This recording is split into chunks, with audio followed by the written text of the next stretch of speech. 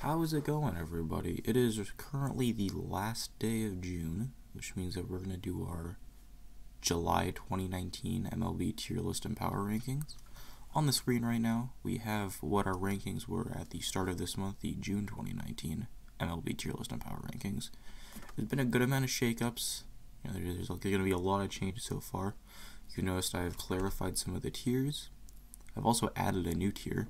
I didn't like having all these teams in C tier, so I've added C plus tier, which is basically C tier but better than like mediocre, slightly better than mediocre. Because I think there's a good amount of teams that fall into that. They'll finish with like a round and above 500 record, but won't make the playoffs. So those are the changes that have been made. I'm gonna reset this tier list. We're gonna get into it. There we go. Starting with the Phillies. Oh, it reset everything. That's very wonderful. Give me a minute. Alright, sorry about that. We're back. First team, the Phillies. We're gonna put the Phillies in B tier. The Phillies have hit this really big, like, awful skid since I said they were in A tier. They're definitely not A tier anymore. You could probably make the argument that they're not even B tier and more C plus tier. But, I think the start they had gives them, like, an amount of validation. I can put some amount of trust into the Phillies. I think they're still close to, if not in possession of the second wildcard spot. They're a pretty good amount behind the Braves, and I don't think they've completely lost the division yet, but it'll be very difficult for them to come back because they've lost a lot of ground to the Braves. I still don't really. The Phillies are still a good team, even without Andrew McCutchen, even with Aaron Nola underperforming a good amount, Bryce Harper not having a great season, still a good season, but not great. The Phillies are still a good team. The lineup is solid. The bullpen's pretty bad, but every bullpen in that division is pretty bad. So you gotta take things. Everything is relative.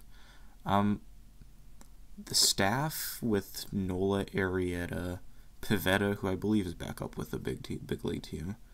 Zach Eflin and Vince Velasquez, maybe I don't know if he's actually still on the staff, but. The staff is fine. It's really nothing special. They could have picked up an arm They could have picked up an arm. They could have signed Dallas Keuchel. They could have traded for one. They probably will trade for one at the deadline if they're serious about competing this year. The bullpen, kind of a mess right now. Like, Robertson is either still injured or just been bad, who they traded for to be their sort of closer this year. Nicasio is bad. We'll stay of like... I'm really not even off the top of my head. They have like J.D. Hammer, who they called up, and he's like fine. They have Pat Neshek, who I don't think is that good anymore. It's just a lot of names that really don't like excite you too much. They don't have that ace reliever right now, who like David Robertson was brought in to be. With that being said, the National League is really wide open, is kind of the theme we're going to see here. There's like 10 teams that could compete for the division or the wildcard spots in the National League. So, yeah, I'll put the Phillies in B tier for now. I think they're fine. I don't think they should panic or like end the season or anything. They're not in great shape, but they'll probably be near the bottom of B tier, is my prediction. The Pirates, put them in C tier, not C plus tier. They're slightly under 500 right now, but with how tight the NL Central is, they're really not totally out of the mix. So I can't just put them in D tier, but realistically, they have a very low chance of making the playoffs. There's just too many good teams in that division, and the Pirates just don't have... I don't know, they just don't have the hard-hitting like lineup. They don't have... The rotation is solid, but kind of underperforming. Archer has been bad. Musgrove has been bad since like the first month of the season. Williams and Tyone. I know Tyone is still out. I think Williams is still out too. Their rotation's kind of in shambles right now, which was like that was the big selling point of that team. Like they have a good rotation. They're probably gonna be selling at the deadline. I would not be surprised. I would be kind of surprised to see Felipe Vasquez get traded, but I wouldn't be surprised to see like Keone Kela get traded. Maybe they trade off one of their bats. Yeah, they in that division, you can't really count them out. They're only like 6 games back, but it's just looking at the team on paper, I don't have a lot of faith. I have even less faith in them than I do in the Reds, even though I think the Reds are further back. All right, here we have the Padres. I'm gonna put them in C+ tier. The Padres they were a team I put at the top of C tier in the last tier list, I believe, and I still hold the belief that on paper the team is pretty much performing exactly how you'd expect them to in a around 500 team with some younger guys having breakout type seasons with like Tatis, Fremont Reyes, Hunter Renfroe. But also the pitching staff just isn't quite there yet to really compete fully. They could still go on a run, and I think there's a theme with all three teams in the Rockies, the Diamondbacks, and the Padres. Every team in the NL West other than the Giants, is that it only really takes one run for them to be like in the thick of things. So you definitely can't count any of them out. But I still think all three of them are gonna fall into. Okay, I won't do it right now. I'll do them in order. I think all three of them are gonna fall. So I'll put the Diamondbacks there right now. I think all three of these teams are gonna fall. I think they're perfect candidates for the C+ tier, where they all have like opportunities. Like it's only gonna take one like 5-6 game winning streak for them to propel themselves above. But they're all jockeying with each other for position, trying to get that wild card spot behind the Dodgers. None of them are winning the division. In the case of the Padres, I still think they're like a good arm away. The bullpen outside of Yates is a little shaky. The rotation, they have Chris Paddock, who's been pretty solid. Joey Lucchese's been fine. You have guys like Eric Lauer, what's his name, Nick Margevicius, who I'm not really even sure is up with the big league team anymore. And who is the other guy? I think he has long hair. That's all I can say off the top of my head. Sorry. The rotation just isn't like. They need that one guy that they know can lock down a game. And that's like kind of a common theme with a lot of the teams on this list that aren't going to be in S tier. And even some of the ones in S tiers, they don't have that one guy in the rotation they can call upon to just lock down a game, right? You can count on him, week in, week out. He'll give you that one quality start. Gives your team a chance to win every time he goes out there. So I don't think the Padres really have that guy yet. Paddock is very close to it, but he's just a little young. He lacks the experience. He's not an innings limit this year, so he might not even be available for the playoffs should the Padres make the playoffs, which is kind of a scary thought. I don't think the Padres are. Again, it only takes one run, but I don't like the Padres' chance to get into the playoffs here. Diamondbacks in a similar vein. The difference between the Diamondbacks and the Padres, why I'm going to put the Diamondbacks above the Padres, I think the Diamondbacks lineup is worse than the Padres. They're playing that stadium that inflates offense a little bit, but I think they have a better lineup overall. Sorry, I think the Padres have a better lineup than the Diamondbacks do. With that being said, the Diamondbacks have almost two guys that the Padres really lack, in Zach Greinke and Robbie Ray, that you can trust to go out there and give you at least, if not a quality start, like about 5 like decent innings of baseball that won't just like knock your team out of the game and immediately make you lose, which is that's important, right? Greinke's having a good season. Ray's having a good season. I think he's having a better season than his 2018. And in the lineup with guys like Escobar, David Peralta, Ketel Marte he's an all-star starter, so good for him. I like him a lot. You have those three like anchoring down the middle of that lineup. And outside of that, the line is pretty bad, but it's not like you have like role players like Nick Ahmed, who's great on defense. You have guys like Christian Walker, who's having a pretty solid. I'm not sure if it still qualifies as rookie season, but he's having a solid, youngest season. I think the Diamondback the lineup is definitely worse than the Padres on paper, but I like that their rotation is a little bit better overall. They have like John Duplantier, who's injured right now, but he showed flashes of like being a really, if not top of the line, really solid starter. I like their rotation. The bullpen is also not great, but really, like when you look at all the teams in baseball, what team does have a great bullpen? You have like the Yankees and maybe the Astros, and other than that, like there's a lot of pretty bad bullpens. I like the Diamondbacks. I don't think they qualify for B tier at all, but I like them. The Mariners. I'm really honest. You could make the argument that the Mariners are an F tier team. I'm going to put them in D tier for now. I think that start just like kind of afforded them. They would have to be really, really bad for the rest of the season after that 12-3 start to lose 100 games. People talk about how difficult it is to win 100 games. You have to think about it. It's also that difficult to lose 100. You have to be as good as a team has to be to win 100 games. A team has to be that bad to lose 100 games. And we have a few of them this year that probably will lose 100 games. I don't think the Mariners are one of those teams because their start was good. With that being said, the Mariners are not a good baseball team. Their pitching staff is bad. Their starting rotation is bad. You have guys that are supposed to be pretty solid. Guys like Marco Gonzalez, Yusei Kikuchi, Wade LeBlanc, who, they were never going to headline a staff, but they were expected to, at least hold down a rotation spot and, be decent starters, and kind of none of them have been. Their bullpen's kind of awful. They're trading away They trade away Jay Bruce. They trade away Edwin Encarnacion. And the offense is not bad. They were leading the league in homers at one point. It might still be, but the offense being able to hit well does not offset the fact that they are by far the worst fielding team in baseball. They cannot field. All of their players lose a ton of value by their inability to field. So yeah, the Mariners are bad. I don't have to say too much more than that. They're not a good team. The Chicago White Sox. I'm actually going to put the Chicago White Sox in C tier behind the Pirates.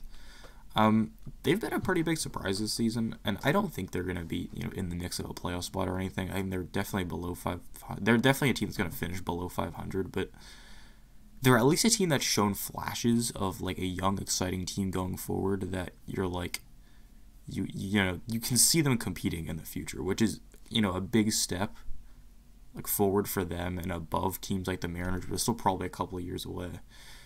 And fully tanking teams like the Royals, the Royals or the freaking, the Royals and the Orioles, who they're definitely a couple years away from competing. The Sox, I wouldn't be surprised if the Sox were a wild card type team next year. With that being said, they have almost no chance this year with the Twins and Indians in that division. But you have pieces. You have Lucas Giolito having that breakout type season. I wouldn't say a Cy Young candidate just because he doesn't really have the name recognition, but he's at least deserving of recognition for. He's at least deserving of consideration for the Cy Young award. He's been that good. And you have in the lineup you have Yoel Moncada, Jose Abreu, guys that they're not household names. But Moncada's on the come up. Eloy Jimenez started the season off pretty badly, but he's sort of starting to figure it out. He'll be good next season. I certainly don't think he's already dead in the water as a pro. He's definitely not a bust yet. You still have Reynaldo Lopez, Carlos Rodon in their rotation, who they have under team control for the next few years. That will probably be pieces in that rotation for the next few years because they have that potential. They've shown it in the past. They've shown that they can be at least above average pitchers, and the potential is still there for them to get better than that. So I think the White Sox certainly not going to compete for a playoff spot this year, but they're showing flashes. I'm excited for the future of the White Sox. Definitely don't think they're a bad team. All right, the Reds I'm also going to put in C tier. Put them in C tier right above the Pirates. Cincinnati has, surprised to everybody's surprise, been the complete opposite of what everybody expected. They expected them to be a slightly below 500 team with a bad rotation and a lineup that mashes. They are actually a slightly below 500 team with a bad lineup and a very good rotation, which is not what people were expecting. You have pieces in that rotation. You have Tanner Roark, Anthony DeSclafani, Alex Wood, who's injured. He hasn't played a single game yet, actually. But guys that aren't again, not household names, but they get the job done. And then at the top of the rotation, you have Luis Castillo, who cooled off from his really great start where there was Cy Young talks around him, but he's still been a good anchor for that rotation. It's been a very above average rotation. I think I've seen some numbers where they've been the second best rotation in the National League behind the Dodgers, which really is not what anybody would have expected from a rotation kind of cobbled together of journeymen, trade acquisitions, cheap free agents. Oh, and Sonny Gray, they also in that rotation, has been fine. I don't think he's been that good, but he's been mediocre. With the Reds, you have to think their rotation is overperforming, but you also have to think their lineup is underperforming. with Joey Votto having a career worst season, Yasiel Puig having a career worst season. And you do have guys like Winker, who I think is like not hitting very well right now, but yeah, he has always projected to be an above average hitter, and he's been an above average hitter in the past. Suarez, who I think is good, but not having a good season, but not a great season. Guys that are sort of underperforming, but they shouldn't be. So, but in the same vein, the rotation is guys who are probably overperforming who shouldn't be. So I think this is about like their true talent level in terms of wins, just reversed. A bit in terms of hitting and pitching. I think the Reds on paper are better than the Pirates. They just have more exciting pieces, more chances for breakout. I think if I had to pick one between the Reds and the Pirates to go on a win streak and put themselves in the mix for that division, it'd probably be the Reds. But I don't think it's going to happen necessarily, at least over the Cubs, Cardinals, or Brewers. So the Reds find themselves in C tier. All right, you Chicago Cubs. I'm actually kind of conflicted. I think they're going to go in A tier. They're winning that. Now, with the NL Central, a very strange case where the Cubs and Brewers have both been like pretty bad in the last month, but like almost equally pretty bad to the point where they're like still neck and neck for that division despite only being like 5 games over 500. So the Cubs winning the Central right now, I think they're going to barely find themselves in A tier, just out of B tier. And they're the Cubs. Like, again, on paper, the Cubs are a good team. They have a good lineup.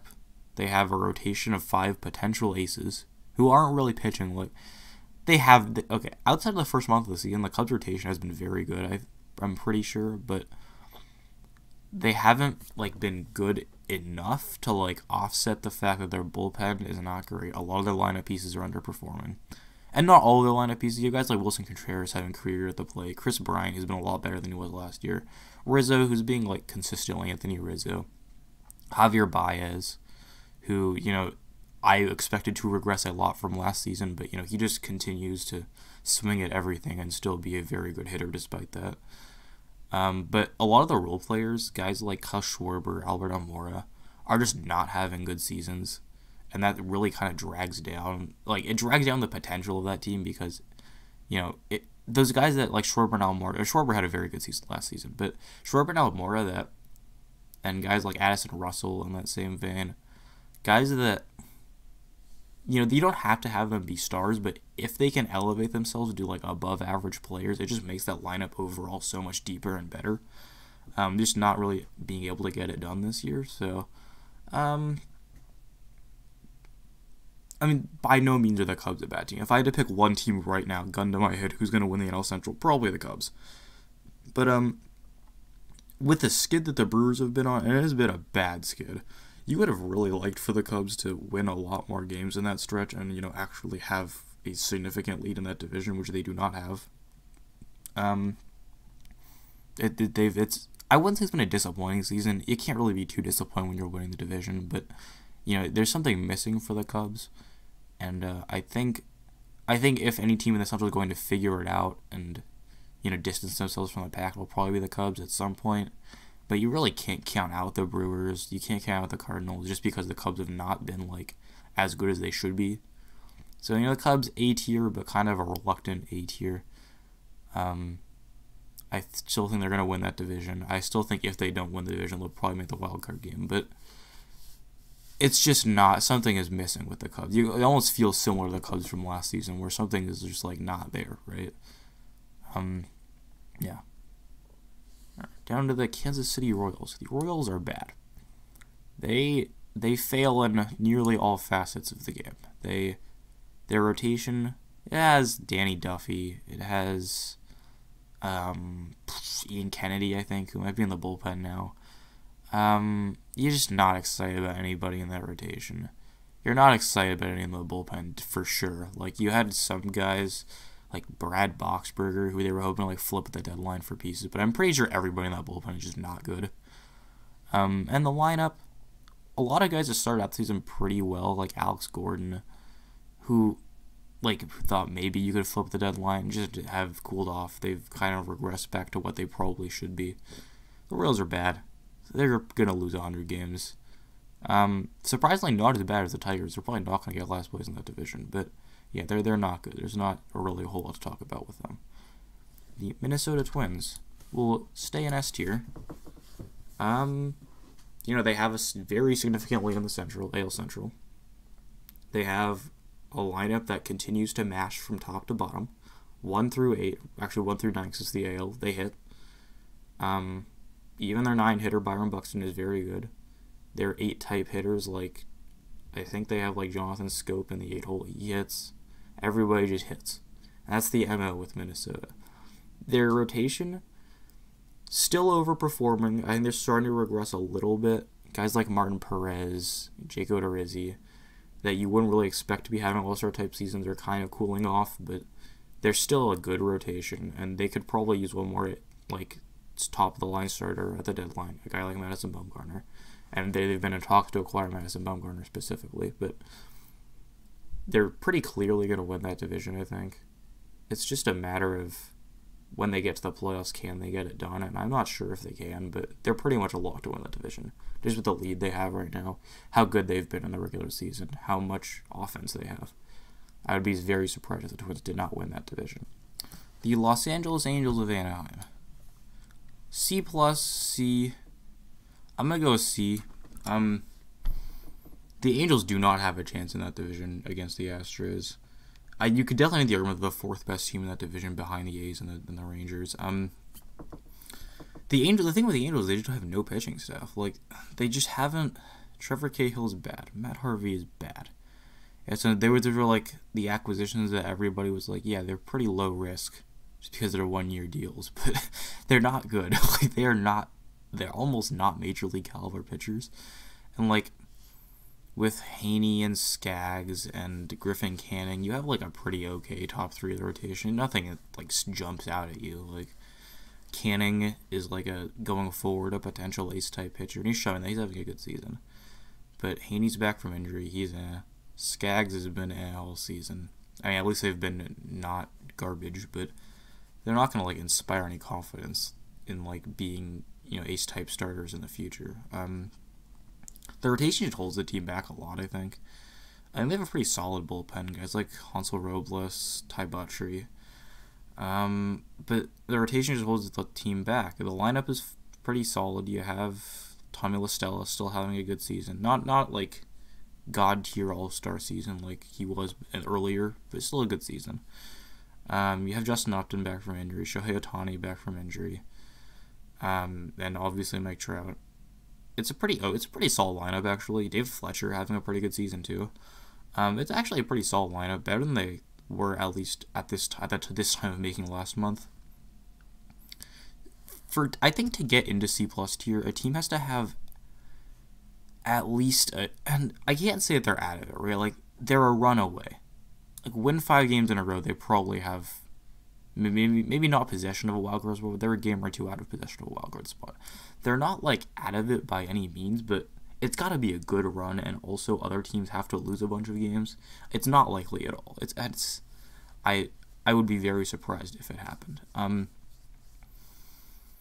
For the Angels, it's just they just don't have the pitching. You can't really.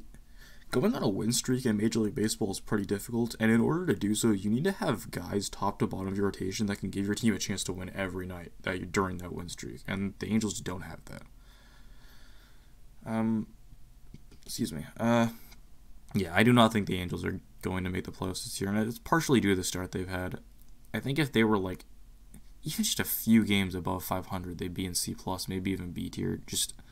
They're just not getting it done right now. Yeah, Angels are going in C tier. I don't think that all the teams in C tier, by no means are they just totally out of the playoffs, but it's just going to be very hard for them. A lot of things have to go right. A lot of things have to go wrong for other teams. And with the Angels, a lot of players back from injury, and the injury bug is kind of, taking his foot off the gas, but it'll be a long road. All right, on to the Boston Red Sox. Red Sox A tier last tier list. Now that we've added another tier, I'm gonna put them in B tier, a little bit ahead of the Phillies. With the Red Sox, you're just waiting, right? Every time it looks like they figured something out, they just lose a series to a bad team. It's just okay, what's happening here? There's something off, right? in the first 2 months, you can kind of say it's just luck variance that a lot of your players are underperforming. That, your team overall, your record is just not as good as it should be for the players you have on that team. After 3 months, where really nothing has changed, they played another month of about 500 baseball. They're like 10 games back in the division. You have to wonder something is up. Obviously, you have a pretty good rotation. You have Sale and Price at the top. Sale and Price both having good seasons, and Sale was bad for the first month or so, but since then he's been Chris Sale. You really shouldn't be any worried about Chris Sale. Price, kind of a similar deal. He hasn't been like great, but he's like at around 3 ERA. He's having a good season. Porcello, who was having a fine season until he gave up like 10 runs in 1 inning, like last night. Now his ERA is like 5, but I wouldn't be too worried about it. Eduardo Rodriguez, another piece that's like, yeah, he'll probably break out eventually. It's not going to be this season. He's going to like 3.5 to 4 ERA season, which is fine. You don't need a whole lot more than that, but you would like him to have broken out. It's a good rotation, and that was like one of the strong spots. The strong spot of the team last season was the rotation and the lineup, though. This year the lineup doesn't seem to be like as deadly. Betts at the top is not. He's definitely not having a bad season, but it's not like anywhere close to the MVP season he had last year. And you couldn't really expect him to do 2 seasons that in a row, but you were hoping for it if you're a Red Sox fan. It's still a good season. He's still like nearly an all-star level player with his like great defense in right field, but he's like an 820, 8 to 850 OPS, somewhere in that range, which is good but not great. Benintendi, similar. You're really hoping for him to break out if you're a Red Sox fan, just turn into the superstar that big people know he can be, with that like really great bat to ball contact skill. But he's just not doing it. He's having like, I think, slightly worse than last season. So, the Red Sox, the lineup is just, it's underperforming a good amount. A lot of the players you were hoping would break out aren't breaking out, or all the older pieces are aging and declining. They're again, by no means are they out of it. I would say they have about a 50-50 chance to make the playoffs. It's going to be in a wild card, though, is the thing, because like the Yankees have that division not necessarily sewn up, but the Sox are like 10 games back of the Yankees and like 4 or 5, I think, games back out of the Rays. So it'll be a long road, and it's very unlikely for them to win that division. But I think they'll make the play. They're a good enough team where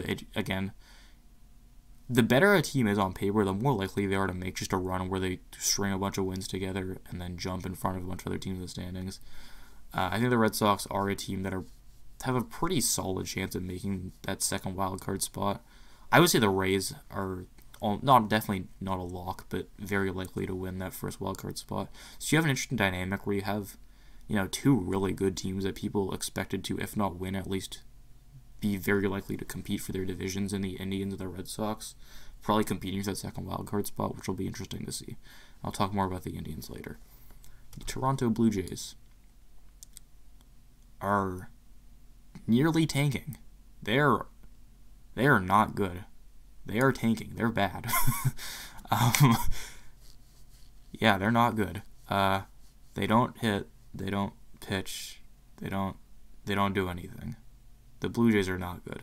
They're kind of rolling over and dying, and it's a product of that division too, where you're 3 playoff contenders in the division. But they're the kind of team where if you're the Yankees, Rays, or Red Sox, and you're competing for the top of that division, you are disappointed if you don't sweep the Blue Jays.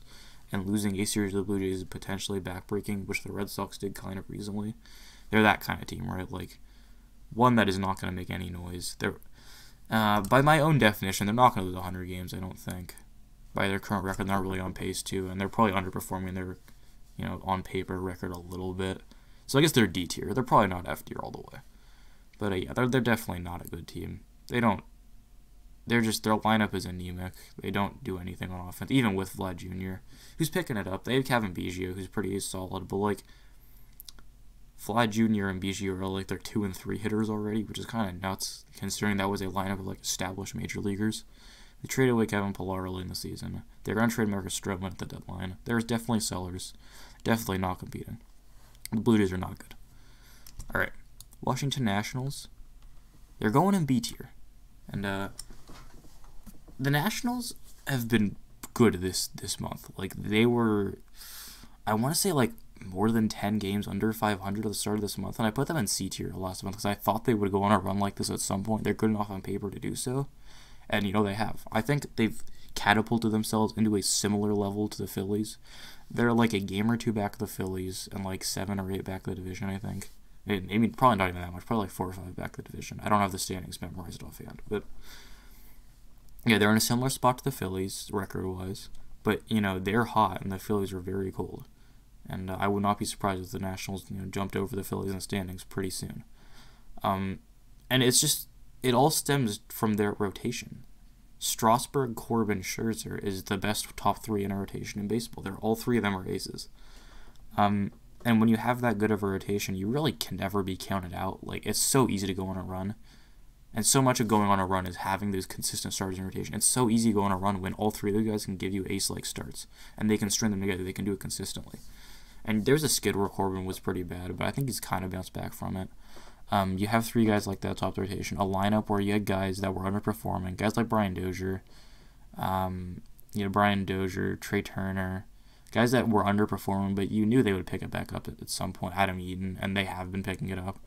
It's a good lineup. It's a good rotation. It's a bad bullpen, but the bullpen and the ERA is bad. But they haven't when you take things in the context of the NL East where every bullpen is bad, they haven't been blowing leads at an alarming pace compared to the Phillies or the Mets. So it's a bad bullpen for sure, but not one that can't be fixed with a couple arms at the deadline. The Nats should be in buy mode with Rendon's contract expiring, who should be an all-star, by the way.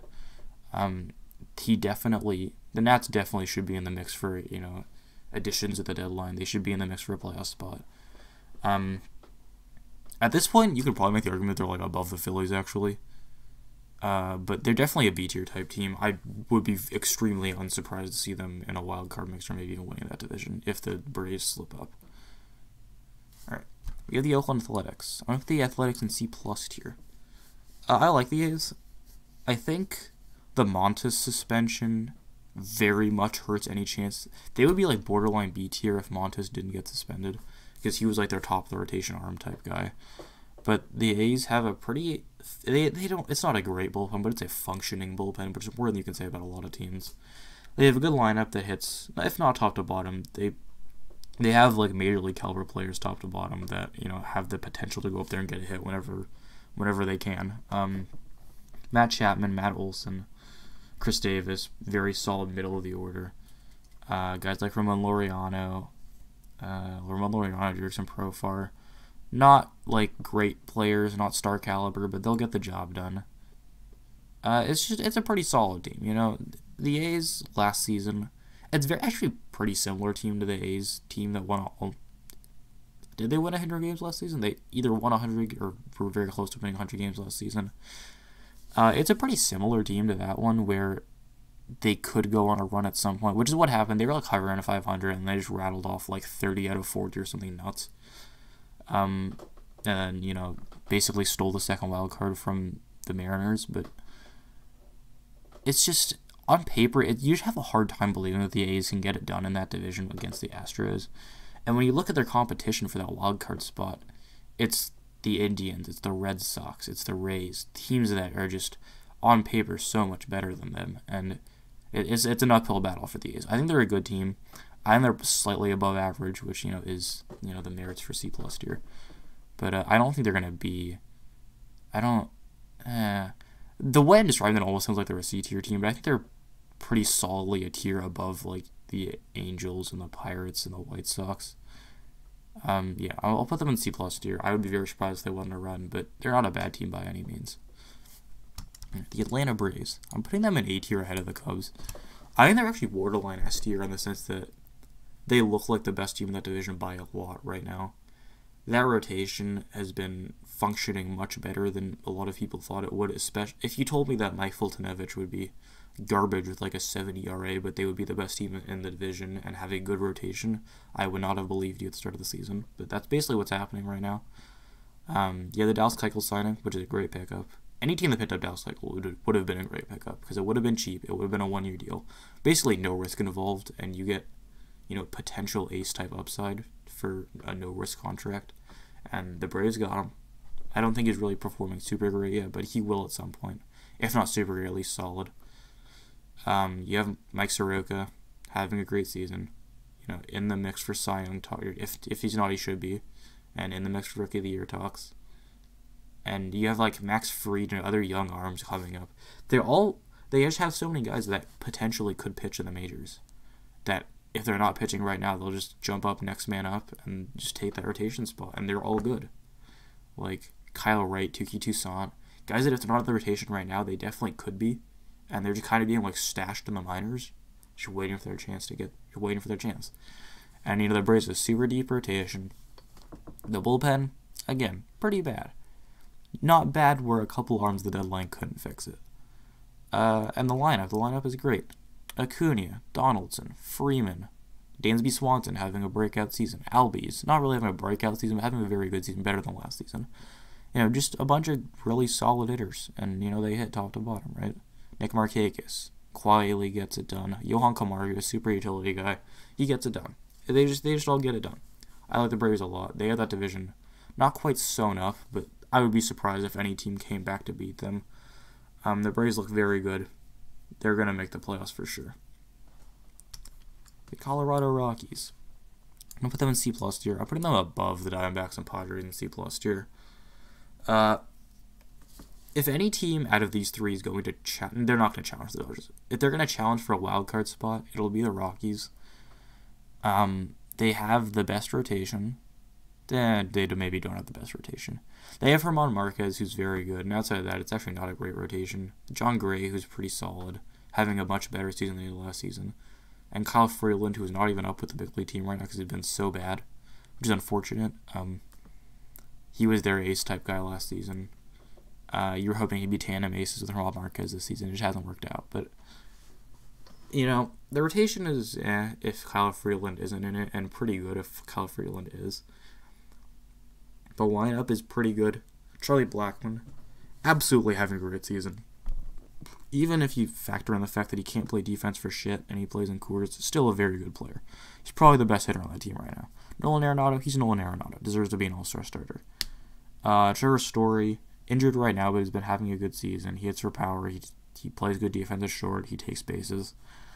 Ian Desmond, surprisingly not having a terrible season.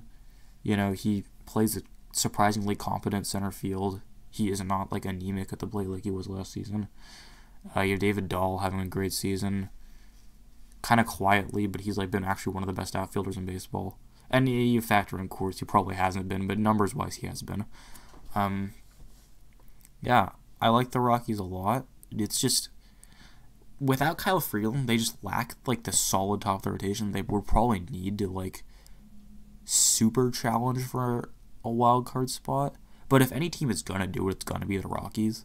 And you saw last season where the Rockies were really jockeying around for a lot of the first half of the season, and after the All-Star break, they really just jumped ahead of the Diamondbacks. I guess it was only the Diamondbacks that really compete. It was the Diamondbacks, the Dodgers, and the Rockies competing on top of that division, and they really kind of just left the Diamondbacks in the dust after the All-Star break. Wouldn't be surprised if a similar thing happened this season with Diamondbacks and the Padres. I think the Rockies are a little bit better than either of them, but it'll be hard for them to get it done just because the NL West, a lot of good teams in it. There's a lot of teams in the Central that are competing for wildcard spots. It's going to be difficult for the Rockies. They could do it for sure. They're definitely borderline B tier. I could see them at the bottom of B tier. I'm within C+ for now, but actually, you know what? I'm going to put the Rockies in B tier. The more I think about it, the more I think I think they're definitely a tier above the Diamondbacks and the Padres. The more I'm thinking about it. If you factor out the fact they started 3-12 or something, they're actually been not one of the best, but one of the better teams in baseball. I think they definitely could compete for that NL wildcard spot. I need to make sure I don't I need to keep track of it in my head. Logically, there shouldn't be more than 3 teams from each division high in B tier competing for a wildcard spot, because only 2 of them can win, and one of them is a 50-50 odds. So, there should really only be 12 teams in this SAB section of the tier list. I should make sure that, just because you have the 3 division winners and 3 teams that are really in the mix for a wild card, is kind of the stratification we're going for here. And teams slightly below that'll go in C+, teams below that'll go in this section of tiers. Okay. The New York Yankees. They were an A tier last month. They're an S tier this month. I'm actually going to put them above the Twins. They're really good. They are so good. Like, their lineup is absolutely off the charts. I think they're probably not performing quite the level that Minnesota's lineup is, but on paper, that lineup is absolutely absurd. You have LeMahieu at the top, who's having like a resurgent season. What a great pickup he's been. Like, one of the best hitters in the American League by average. He still doesn't really have for power, but he just is so good. Like, I don't know how he's a god. He's a god with runners in scoring position. Like, he's hitting like 500 runners in scoring position. It was totally unsustainable, totally unexpected. And he's not going to keep doing that. It's just not possible, but it's pretty remarkable how well he hits with runners in scoring position. He's like a 340 average, and average is stupid, I know, but like he's been way better than anybody expected him to be, especially leaving Coors Field. Like, he's been really freaking good, and great at the top of that order. You have Judge back, you have Stanton not back, but he'll get back soon, presumably. He's played like 10 games this season between like 3 DL stints, so you have to presume he'll be back at some point. Once he comes back, that lineup is absolutely insane. They traded for Edwin Encarnacion, got him for basically nothing, which is kind of insane. He's another just huge bat in that order that you have to pitch around. The order is so like long, like is what I'm getting at. When you have guys at the bottom of your order, like Aaron Hicks and Gleyber Torres, your order, all who are like all-star caliber hitters, like it just means your order is so deep. You can't pitch around guys because there's a guy behind him that'll come up and hit a home run. Like, people are saying that even with all the injuries they've had to Judd and Stanton, they still have like a pretty good chance of breaking the home run record that they themselves set last season. The Yankees lineup is just crazy, and the rotation is kind of a question mark. We'll get to that in a sec because they have the best bullpen in baseball, and they haven't exactly been pitching like it recently. But Britton, Ottavino, Chad Green, Tommy Conley, and Aroldis Chapman closing is probably the best bullpen in baseball. Those 5 like compose the best bullpen in baseball. They're all like maybe not aces anymore, but were ace bullpen pieces at some point that you could really just count on to come in and pitch a squirrel thing and get out of a jam. I would say the Yankees are probably the second best team in baseball right now. Even with the rotation, that's still kind of a question mark. You have Tanaka, you have J Happ, who's been pretty bad actually. So you have Tanaka and Paxton, who are both pretty solid pieces going forward. It'll probably be in the playoff rotation, and a few question marks. But Tanaka, Paxton, Severino, who just had another injury setback, but will probably be back. Maybe not after the All-Star, right after the All-Star break, but probably by August. He'll have a couple months try to get himself reaccustomed, ready for the playoffs. And if you get like early 2018/2017 Luis Severino and add him to this rotation, they're pretty easily the best team in the American League, I would say. They're potentially the best team in the American League even without him, but when you add another ace pitcher, and factor in the fact they're probably going to trade for another pitcher like Marcus Stroman or Madison Bumgarner, you have to imagine they're like the favorites in the AL, especially with the skid that the Astros have kind of been on recently. The Yankees are very good. Okay, St. Louis. Similarly to the Rockies and the Nationals, kind of, they're like hovering between C+ and B. I'm going to put them in C+ for right now. They had that great start, but they've played like below 500 baseball for the last 2 months, like other than in April. And it raises question marks, right? Like, the rotation is worse than the Cubs rotation, probably worse than the Brewers rotation. The lineup is great on paper, but they're just not performing. Like, Paul Goldschmidt has just not lived up to the expectations. You've got Matt Carpenter, who's been bad. Like, not even just, like, below expectations. He's been not good. It's just pieces like that you're really hoping would anchor down a lineup. They're just not doing it. And their rotation, guys like Miles Michaelis, who they signed to an extension, they had a lot of faith in him after a great 2018, but he just hasn't been that good. And Jack Flaherty's been fine. You have factor in the fact that their bullpen ace, kind of like the only guy holding down that bullpen, Jordan Hicks, is getting Tommy John surgery about for a year. It's a question mark in the bullpen. It's a question mark in the rotation. And a lineup that shouldn't be a question mark just is, because Matt Carpenter and Paul Goldschmidt is not performing like they should be. Yeah, I'm dropping them out of B tier. I think they're going to be in C tier. C plus tier, rather. Again, I'd only take... In that division, they're still only like 2 or 3 games back. This is kind of all relative, but, like, the way that division is playing, only one team's going to make the playoffs. We're not going to see a wildcard representative. And for the Cardinals to be the winner of that division, I would say... Oh, because here's the thing. Like, it's going to be very hard rating the Cardinals and the Brewers. I think the Brewers are a little bit better right now, but the Cardinals have potentially the best lineup in that division. And if Goldschmidt and Carpenter can turn it on, I think it is the best lineup in that division. So I can't really justify putting them in C+. I'm going to put them in B tier, actually. It's hard because it only takes like a 5-game win streak and they're winning the division, right? Like, with a lot of these teams, the Rockies, the Nationals, the Cardinals... See, the thing with the Cardinals is it takes a 5-game win streak for them to start winning their division. With the Rockies and Nationals, it takes a 5-game win streak for them to take a wild card spot. So I really actually don't think you can justify not putting the Cardinals in B tier in, you know, teams that have about 50-50 playoff odds. But yeah, the Cardinals really underperforming right now. You would be hoping they were doing a lot better than they are currently. They're kind of just not. And will they pick it eventually? Carpenter and Goldschmidt are veterans. I have faith they'll figure it out eventually. And Carpenter even actually wasn't that great until the All-Star break last year when he really turned it on. He was like the best hitter in baseball for a month. He's always been a streaky hitter, so you know he'll probably figure it out at some point. But the Cardinals underperforming, but still by no means out of it at all. We move on to the Miami Marlins. Hi, this is me from the future. I'm editing the video right now, and I realize I'm stupid. The Cardinals are actually like way further back than I thought they were, and actually below 500. So just like imagine I put the Cardinals in C+ tier. Thanks. Back to the video. Here's a big surprise, kind of a hot take actually. I'm putting the Marlins in D tier.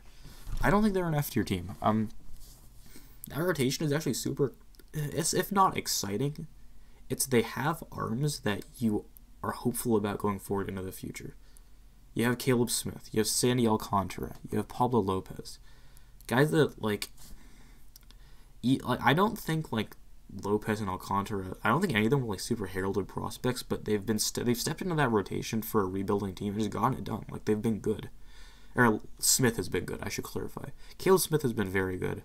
Lopez and Alcantara have just shown flashes of being very good. I don't think their numbers overall are that good, but like every once in a while they'll go out there and just pitch a great game. You're like, this guy could definitely be like a starter for the future Marlins, right?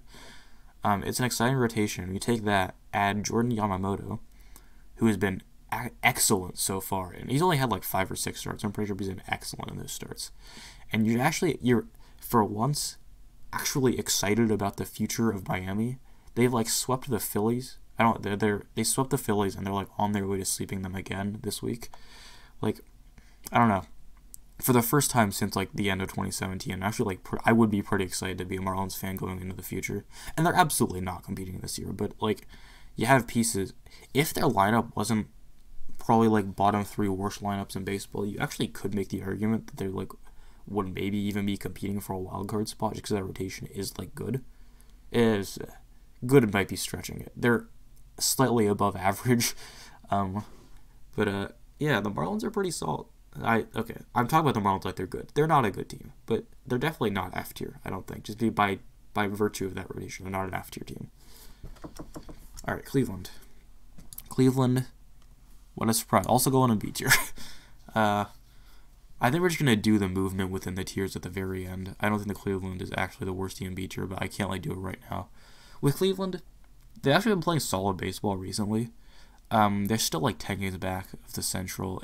You have to imagine they're going for the wild card spot right now. But they're in a spot where they definitely can't sell at the deadline, just because so much of the rotation has been injured, and the key part of that team, what was projected to shoot them into the playoffs basically for free, was that rotation. Kluber has been injured basically all season. Clevenger just came back from an injury. Carrasco has been out for a while. And the Indians have had like rookies step into their spot. They've been like pretty surprisingly good, but you can't really expect them to be that good going forward. With Cleveland, it's just, again, like everybody projecting them to win the division. On paper, they should be winning the division. They are not winning the division, but teams that should win the division on paper are much more likely to be underperforming what they should be doing and likely to go on a run. With the 2017 Indians, who won like 26 in a row, they were like neck and neck in that division.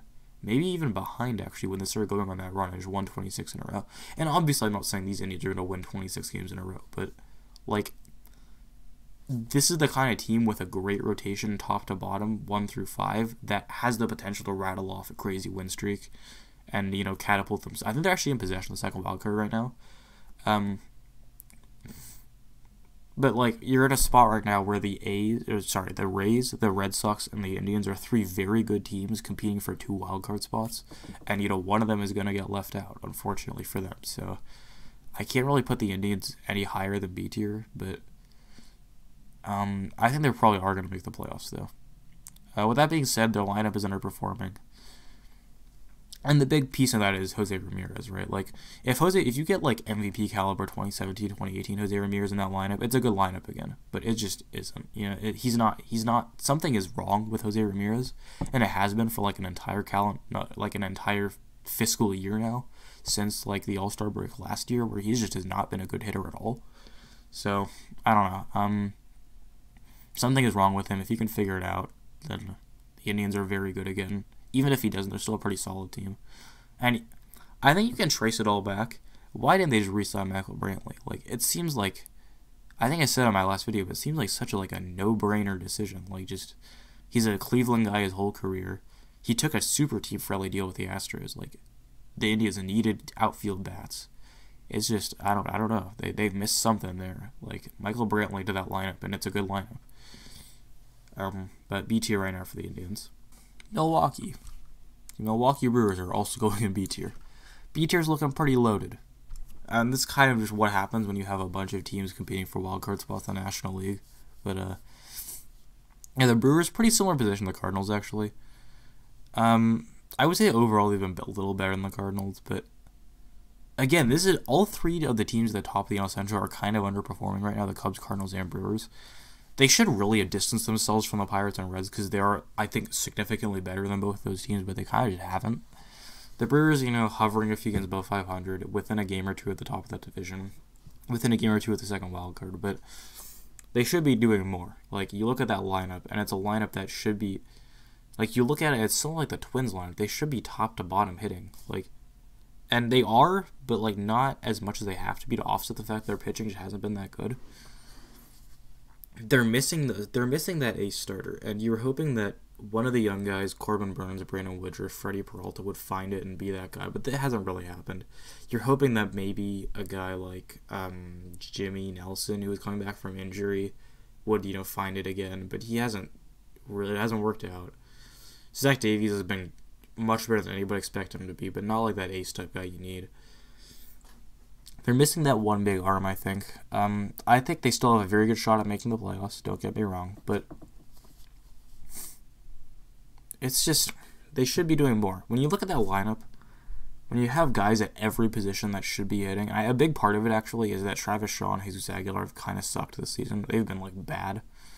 And, you know, when you factor that into the equation, it makes sense why they haven't been as good as they should be, but when you look at it, they have guys, like, established major leaguers that hit, like, at above average, if not very well, at every spot on the field. Like, Kane is underperforming also, but in the outfield, Braun, Kane, Yelich, and Yelich is having another MVP type season. But Braun he's fine. He hasn't really been good in a few years, but like he'll get the job done. Fuck Ryan Braun though. Lorenzo Cain, he was like a borderline MVP candidate last season. He just hasn't been able to figure it out this season. And then in the infield, you should be looking at like Shaw, Arcia, Moustakas, Aguilar, which is 3 guys that hit extremely well, and then Arcia who fields well. But instead what you're looking at is, you know, Shaw and Aguilar have both been awful. And you have Hira coming up, who was good in his short tenure in the majors, getting called back up soon. But he'll probably, you know, more than likely replace one of those two, and then they'll probably either depart in a trade or get DFA'd. But those two, like, not being... And you have Grandal behind the plate, who's debatably the best catcher in baseball overall, which, you know, we can talk about at a different time. But, you know, when you look at that lineup, the guys they have in that order, they should be so much better. But they're just not, by virtue of a couple of them underperforming and not having the right arms, right? And I think they're another team that easily could make a run, but it's just not. It just hasn't all the pieces haven't all clicked together yet. And I definitely could at some point, but it just hasn't quite happened yet. And by that, I had to put them in B tier because they're still definitely in the mix for that Central Division. Still in the mix for that second wildcard spot, maybe first wildcard spot. Both wildcard spots in the National League are so wide open. You have to all these teams are in the running for them. Nothing is really shaken out yet. So I'm kind of curious as to what's going to happen there. All right, the Tigers, they suck. They're really bad. You have so in the rotation, you have Matthew Boyd and Spencer Turnbull. He's been a pretty big surprise. He's been good this season, better than most people would expect him to be. Boyd's been pretty solid. He'll probably get dealt at the deadline. Then you have Hunter Green, their closer. He'll get dealt at the deadline. You have Castellanos and Cabrera in that lineup. Castellanos has a good chance to get dealt at the deadline. Team's a big seller. And the Tigers, they're bad. They're even worse than the Royals record-wise, I'm pretty sure. Probably not on paper, but they're very bad. Nothing's going for them. All right, Los Angeles Dodgers, S tier. They're the best team in baseball right now. It's the Dodgers they fire on all cylinders, right? Best lineup, probably not the best lineup. They have top 5 lineup in baseball. The rotation 1 through 5 has been the best in baseball. Their bullpen, which was their big issue, has been top 3 or 4 in baseball in the last month. They're starting to figure something out. The Dodgers, just top to bottom, are a very good team at every spot. Every spot in their order hits. Every piece of the rotation pitches well. I would say the same for their bullpen, but they're 1 or 2 arms away from having a very solid bullpen. The Dodgers are very good. They're the best team in baseball. They have the best record in baseball. Pretty sure the best run differential in baseball. The best pitching staff in baseball. Top 5 lineup in baseball. They're just good at everything. Dodgers are very good. There's not really too much more to say than that. They're going to win that division. They have 15 games up already, which is kind of nuts. The Astros, they're going to go in S tier, but actually the bottom half of S tier, they've gone on a pretty bad losing streak lately. Not losing streak, but they've lost a good amount of games this month. They're only 5 games up in their division when they were 10. And the Rangers are getting a lot of ground on them. And the Rangers, the A's, and Angels are all gaining ground on them. I still think they're basically a lock to win that division, but it's not as guaranteed right now. I'll put them slightly above the Twins, actually. But actually, no, take it back. I'll put them slightly below the Twins. With the Astros, the lineup, again, it's a pretty nuts lineup. Springer, Altuve, Correa, Brantley. I'm probably forgetting another insane piece. Those top 4 are very kind of nuts. Oh, Alex Bregman, duh. Those top 5 are insanely nuts. That's a great top of the order. And even outside that, their 6 through 9 are still pretty solid. They're above average at the bottom of their order, but they have a god tier top of the order. And the pitching staff, you have Verlander, Cy Young candidate. Cole, very good. His ERA isn't great, but he strikes a lot of guys out. He projects to be very good. Outside of that, it's actually been kind of iffy. You're kind of almost worried about the Astros rotation. You've been hearing that they're looking for another arm at the deadline, which they're probably going to need. I think if they get another solid rotation arm, they're probably back near the top of S tier. But as of right now, with this losing streak they're on, with how good the Yankees and Dodgers have been, they're still S tier, but near the bottom of it, I would say. Don't get me wrong, still a very good team. They actually have the thing that the Yankees and Astros have that almost no other team does is a very good bullpen. The Astros have Presley and Osuna at the back end, and then also pieces like Hector Rondon, Colin McHugh's in the bullpen, Brad Peacock, Chris Davinsky. It's a pretty functioning bullpen. It's much better than many other bullpens in baseball. That's another thing they have going for them. All right, Tampa Bay. Putting them in A tier. Actually, between the Braves and the Cubs. Tampa Bay, it's looking more and more like they're just not going to be able to keep up with the Yankees. The Yankees are just their offense is just too consistent.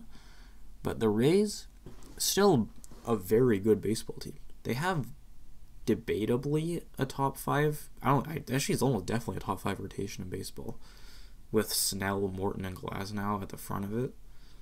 Charlie Morton's been a Cy Young contender this year, and Blake Snell hit kind of a rough patch the last couple of weeks, but he's still a very good starter, ace caliber starter. Good rotation, and the bad parts of the rotation are masked by how flexible they are with their bullpen. They use the opener a lot. They have a lot of a lot of long relief type guys like Ryan Yarbrough, Ryan Stanek. They have Brendan McKay, who made his first Major League start, I think, last night and was really freaking good. He'll probably stick with the Major League team if he continues to pitch like that. Good lineup. Austin Meadows rakes. Tommy Pham rakes. G-Man Choi is good. They have pieces like G-Man Choi, Willie Adames, Daniel Robertson, Joey Wendell. Guys that are probably like role players for the most part, but they just get the job done, and they mesh together into a lineup really well. Kevin Kiermaier, another one of those pieces who plays great defense. The Rays are just a team that works. They're not exceptionally good at anything, but they just work well on every level. Credit to that front office, because they're not like... They're a team that isn't great at anything, and doesn't have really stars even, but all their like role players and decent MLB players, they all mesh together to make them good at just about everything. Even that bullpen, it's kind of faltered recently, but Diego Castillo, Jose Alvarado, Colin Pache, good bullpen. Yeah, the Rays are just pretty solid all around. I think they're very likely to make the playoffs. I think that if not a lock for the first wildcard spot, I'd be very surprised if they fell out of the wildcard entirely. I honestly wouldn't even be surprised if the Yankees had a rough patch, if they snuck back into the talks for that division too. Yeah, the Rays are very good. The San Francisco Giants, on the other hand, are very bad. Yeah, they're just pretty inept. Pitching staff isn't terrible, but they're just inept on offense. They don't have anybody at the plate that's like even above average. Like, I mean, you could maybe like Brandon Belt, but outside of that, like, even it's sad to see like Buster Posey, Brandon Crawford. They're just like, I don't want to say bad now, but they're just not hitting at all this year. And you could chalk it up to injuries, you could chalk it up to aging, changing bodies, but yeah, they just have not been good at the plate at all, to the point where it's very hard for them to win any games because they don't produce any runs on offense, which is compounded by the fact they play in an insane pitcher's park. So yeah, they just don't score runs, and you need to score runs to win baseball games, unfortunately. Texas. I'm going to put Texas in C+ tier. I'll just put them here for now. The Rangers, what a huge surprise. Like, they've been very good this season. They're like 10 games over 500 right now, which I don't think anybody would have called or expected. Yeah. The Rangers, a surprising pitching staff. Mike Minor, Lance Lynn, guys that you kind of wrote off as just like their career is basically over, having resurgent type seasons. If they wanted to be sellers at the deadline, they have a couple pieces right there where they could be like sell, and they could sell for like good prospect return. But if the Rangers want to compete, the issue is the Rangers here are kind of in limbo, right? They're not going to win their division against the Astros. They potentially could if they go on a huge run, but I wouldn't count on it. You could even make the argument they're probably not going to make the playoffs, but with that record they have right now and the chance they could, you almost want to start buying at the deadline. But the issue is, these are the kind of moves you saw with the Orioles sort of recently, where in 2016, I think, were they in the wildcard game? They either were in the wildcard game or like barely missed the wildcard game. And they bought at the deadline, they bought before that season, they bought at the deadline, and it totally just hamstrung them, and they've been bad since. Like, it's one of those situations where you don't want to tell your fan base, like, yeah, we have a really good record and can potentially compete for a playoff spot right now, but we're going to sell instead because it's better long term. Even if it's the right decision, you can't tell your fan base that. So the Rangers kind of in limbo right now. They're a good baseball team. They hit very well. Maybe not top to bottom in their order, but they have a lot of good hitters. I mean, they're throwing out like Rougned Odor, who's debatably been the worst regular major leaguer in baseball this season. But outside of that, they have a good order. They have like Joey Gallo, who mashes. They have guys like Logan Forsythe and Hunter Pence, who a lot of people, some of their pitching staff, a lot of people are just like their career's over. They're going to Texas to end their career. And they've been very good. Asdrubal Carrera, similarly to that.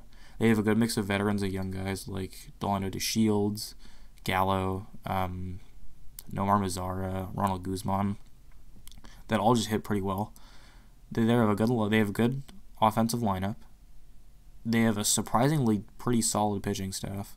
I think their bullpen's not that great. I think they have like Jesse Chavez is pretty good, and like their closer is Jose Leclerc. It's supposed to be Jose Leclerc, but he's kind of been bad. I don't really know what he's doing right now, but yeah, the Rangers they're good. Are they good enough to make the playoffs? Probably not, but they're good. Yeah. I'm curious to see what the Rangers are going to do this deadline, if anything. It's almost a dilemma where you can make the argument that just doing nothing is the best thing, but that could also just totally destroy them. It's very strange. It's a very strange situation. I almost feel bad for the Rangers front office and their fans because they're probably going to end up selling, which is just a really tough decision when you're in this spot. 10 games over 500, but it might be what has to be done. We move on to the New York Mets. The Mets are going in C tier. I almost, just for dramatic effect and clickbaitiness, want to put them in D tier because they've been really bad recently. I'm going to put them near the bottom of C tier, though. The Mets are just not like a functional baseball team right now. They were like around, maybe even above 500 at the start of this month, and they're like pretty significantly below 500 now. It's just a matter of like, on paper, a very good team. They have a great pitching staff. They have like a not great, but like two like Familia and Diaz top of that bullpen that should be anchoring it. They have like what should be a very good lineup that hits top to bottom. And they kind of just have none of those things. Their bullpen has been like one of the worst bullpens in baseball. Diaz, something's wrong with him. I don't think anybody expected him to be like close to what he was last season, like a 1 ERA 60 save pitcher. But you expect him to be like at least a functional closer, which he kind of hasn't been recently. Familia is washed. His career's over. He looks awful. The lineup, it's still a solid lineup. You have guys like Jeff McNeil, Brandon Nimmo that get on base well. Power hitters like Pete Alonso that'll get the job done. It's not a bad lineup by any means, but it's not good enough to offset the fact their bullpen is awful. Their starting rotation that are underperforming. You have DeGrom and Syndergaard, who are good. Wheeler underperforming. Vargas, surprisingly, who's been like the best pitcher on that staff. The Mets are just, and I think on paper they're still like a above 500 team, and which is why I'm not putting them in D tier, even though their record probably is deserving of D tier. Oh shit! Whoops. Sorry about that. Oh, did I act? Okay, hang on. I might just fuck this one. Oh, that's unfortunate. Okay, there we go. Alright, we're back. I don't know. Oh, so these guys, okay. Alright, we're back. Sorry about that. Okay, talking about the Mets. Okay, that's stupid that when you go to a presentation where it kicks these teams out of F tier. The Mets, on paper, they're an above-average baseball team. But in practice, they're a below-average baseball team. They're really Metsing it. They're really Metsing it up this season. Their front office seems like incompetent. Their manager seems incompetent. There seems to be like some sort of clubhouse issues with the team. They're just not good. They are not good, which is sad to see because they have a lot of names I really like in that order, like Brandon Nimmo, Jeff McNeil, Jed Lowry, who has not played a single game this season. But their lineup is solid. Starting rotation, underperforming but solid. Their bullpen's a dumpster fire, and with a lot of teams, in this list, their bullpen is not good. But the Mets are really deserving of having like a dumpster fire label on their bullpen. A lot of fans of almost every team would say their bullpen is awful, but the Mets' bullpen is actually awful. The Mets are just bad. And the Orioles are also just bad. The Orioles, are they still the worst team in baseball? I think they have the worst record in baseball by a good amount. Yeah, the Orioles are definitely worse than Tigers and the Royals. Again, I don't really have to say much about the Orioles. They do not do anything well that a baseball team needs to do well to win games. They don't hit, they don't field, they don't pitch. Not really a whole lot more than that. Trey Mancini, good season. I'll say that much. Oh, also John Means. John Means also having a good season. One of those two will probably be an all-star, so good for them. So yeah, we're going to go back and reorder within tiers now. I think F tier is correct. D tier? All these teams are like bad, but like they're all like equally bad, I would say. Maybe the Blue Jays a little higher than the Mariners. Yeah, alright, this is fine. You can even make their own this is right, but I think this is right. C tier. White Sox, Mets, Pirates, Reds, Angels. This is fine. That makes sense. C plus tier, A's, Padres, Diamondbacks, Rangers.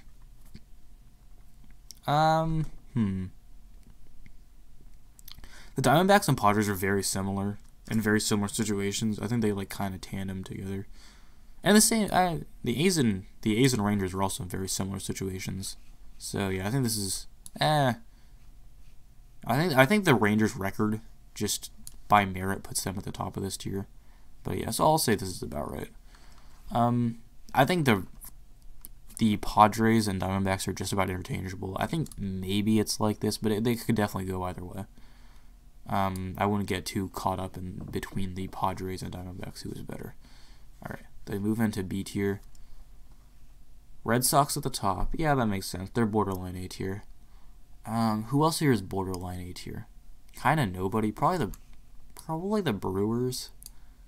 And then, I'm just I'm gonna put the Nationals above the Phillies. Yeah, we'll go Red Sox, Brewers, Nationals, Phillies, Rockies. Are the Cardinals that much worse than the Brewers? No, they're not. And the Indians are still good too. This is hard. We'll do Indians like here, Phillies, Rockies, and then Cardinals like here. Alright, I'm pretty confident in this, yeah. I may be overrating the Nationals here, but I think they're the real deal. I'm buying into the Nationals. And then in A tier, Cubs, Rays, Braves. That seems good. And then S tier, Astros and Twins interchangeable at 2 and 3. No, 3 and 4. I can't count. I think the Dodgers and Yankees are pretty clearly 1, 2 in that order, but Twins and Astros could go either way. I'll put the Astros behind the Twins just because they've been kind of bad recently.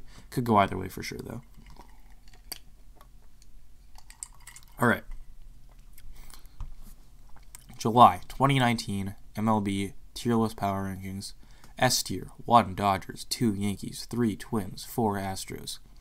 A tier, 5 Braves, 6 Rays, 7 Cubs. B tier, 8 Red Sox, 9 Brewers. Actually, this is wrong. No, I'm not happy with my ranking within B tier. Are the Brewers? I don't think the Brewers are that much better than any of these teams, to be honest. I think the Brewers and the Cardinals actually just have to go together because they're just in the similar situations. I also don't think the Nationals are the best. We'll put the Indians slightly above the Nationals. Yeah. So we'll do the 2 AL teams competing for that second wildcard spot, and then just the cluster of NL teams. Alright. So what are we on? 8 Red Sox, 9 Indians, 10 Nationals, 11 Brewers, 12 Cardinals, 13 Phillies, 14 Rockies, 15 Rangers. Oh, we'll go to C plus tier. 15 Rangers, 16 Diamondbacks, 17 Padres, 18 Athletics. Then in C tier, 19 Angels, 20 Reds, 21 Pirates, 22 Mets, 23 White Sox. D tier, 24 Blue Jays, 25 Giants, 26 Mariners, 27 Marlins. F tier, 28 Royals, 29 Tigers, and 30 Orioles. I'm pretty happy with this. I think this is about what I wanted. Looking into potential future playoff pictures, I think you have the Dodgers pretty clearly winning the NL West. The Yankees pretty clearly winning the AL East, but the Rays could catch up with them. Potentially even the Red Sox too. The Twins pretty clearly winning the AL Central. Maybe the Indians pose a threat, but they would need to go on a huge run. The Astros pretty clearly winning the AL West, but they've been kind of faltering recently. The Rangers, the A's, hell, even maybe the Angels could sneak up on them, but it almost definitely won't happen. The Braves pretty solidly ahead in that NL East, sorry. Again, it's a tight enough division where the Nationals or Phillies can make a run, but I sort of don't see it happening. But it's more likely to happen than any of these 4 teams losing their divisions, so that's why they're in A tier.